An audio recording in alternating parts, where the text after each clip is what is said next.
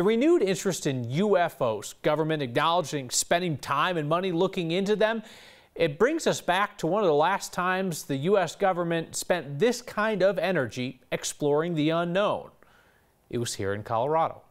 Anusha Roy has the story.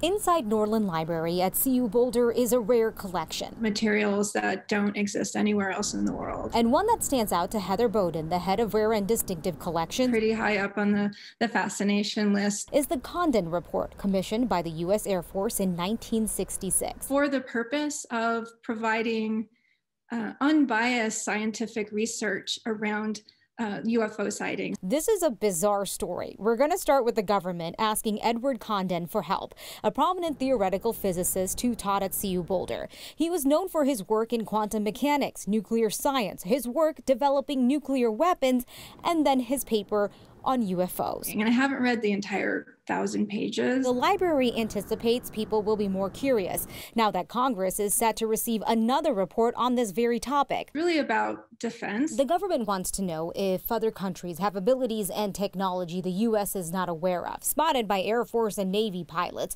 and it's willing to spend money to find out. Condon's report was commissioned for $300,000 53 years ago. In 2007, a group of senators secured $22 million for the military to study UFOs, according to national reports.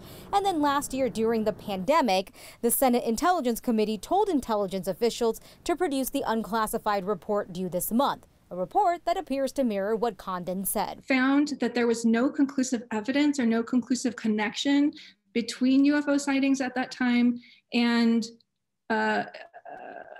extraterrestrial life. But others say this is just camera anomalies, weather balloons, flares, things like that. But curiosity is still the same. For Next, I'm Anusha Roy.